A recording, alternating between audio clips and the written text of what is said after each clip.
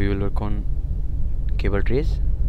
First of all, choose the module of cable trays. Then I will create a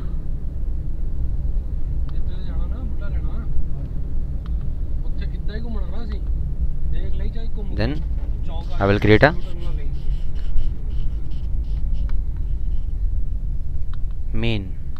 It is just like a pipe, then a branch. Then I will give coordinates of head and tail. Let it be 0 0 0, width is 150 and direction is north, and the tail is in east 10,000, north 10,000, up 0,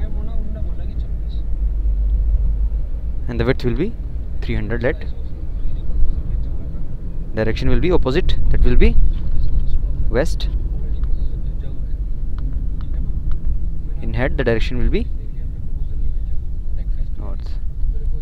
So a path is ready. We look at plan north, then it will look like this.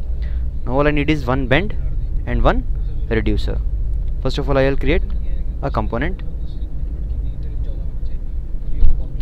in forward, that is a bend, and create it. The angle is 90 degree. The open tray direction will be up, and it is created.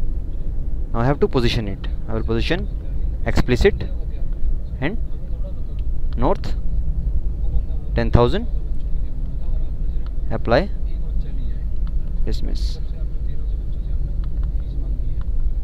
I will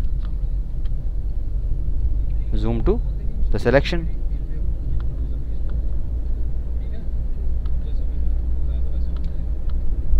Or entire list. Now all I need is one reducer of 300 size. Size will be 300, and we'll use small reducer. The size mesh, I will place it in between somewhere. Now at east 5,000, let I choose this and apply this, dismiss, dismiss. If I look in isometric, it will look like this. Now I will fill it.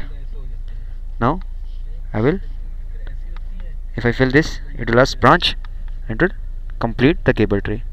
The cable tray will be like this. If I look at